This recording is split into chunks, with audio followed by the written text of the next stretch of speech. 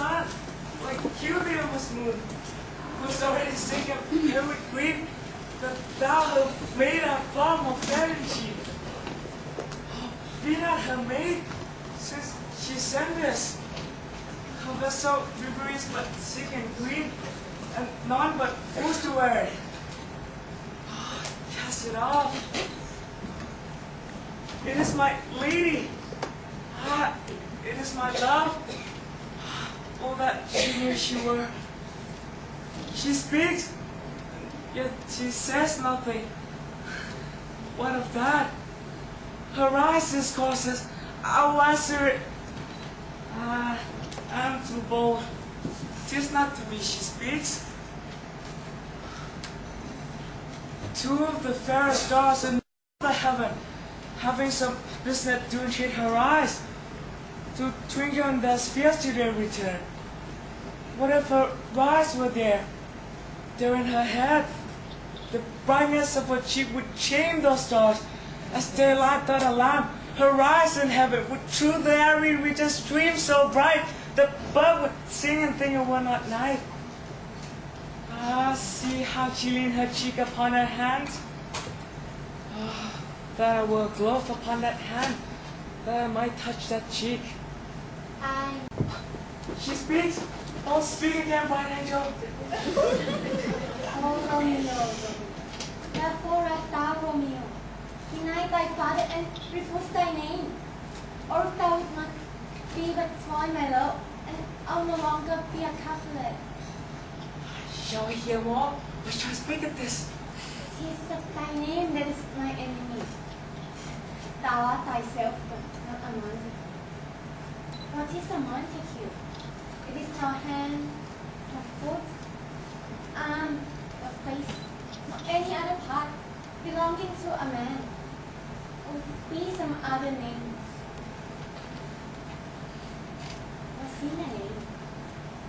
At which we call rules by any other word is not a speak.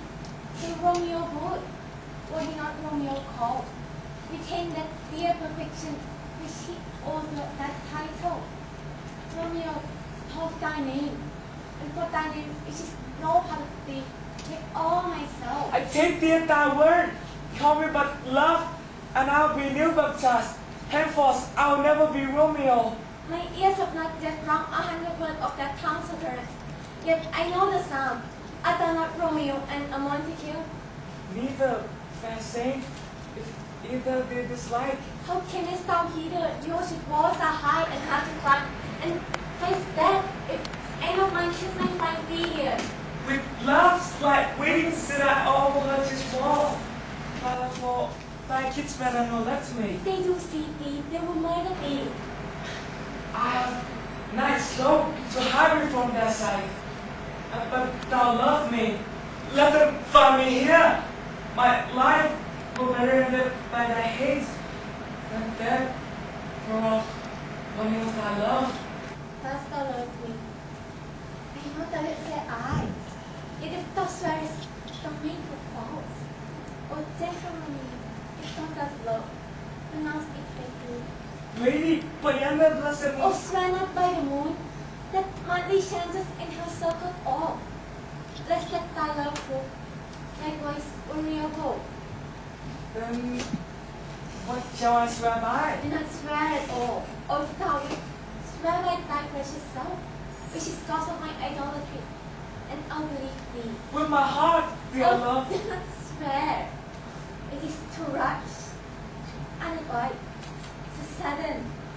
Sweet good night, this bud of love, by summer's ripening breath, may prove oblivious flower or elixir. Wouldst thou leave me so unsatisfied? What satisfaction canst thou have tonight? Patience of thy love, faithful one for mine. I gave thee mine before thou didst look at it, and yet I would it but give again. Wouldst thou withdraw it? For what purpose, love? But to be friends and give it thee again. Julia!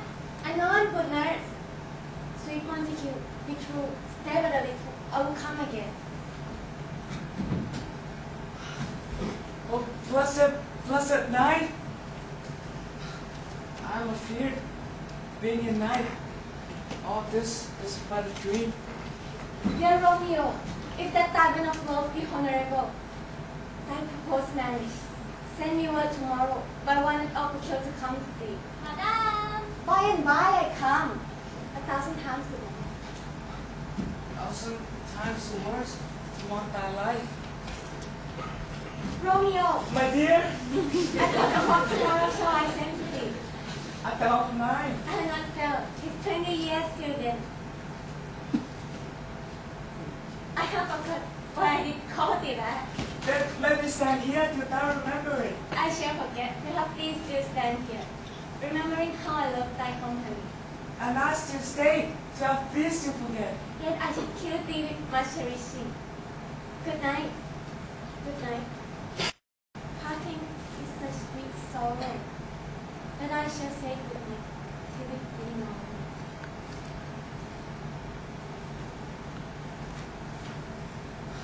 Sleep drill upon thy eyes, peace in thy breast.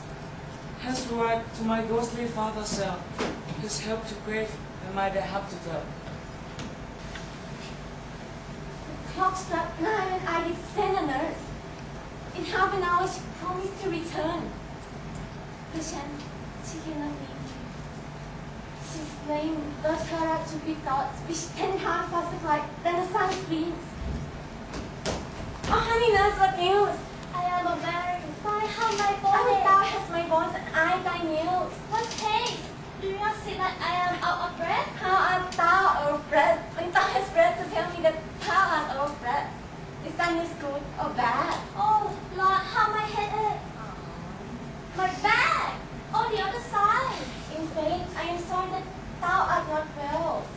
Sweet, sweet, sweetness, tell me, says my love.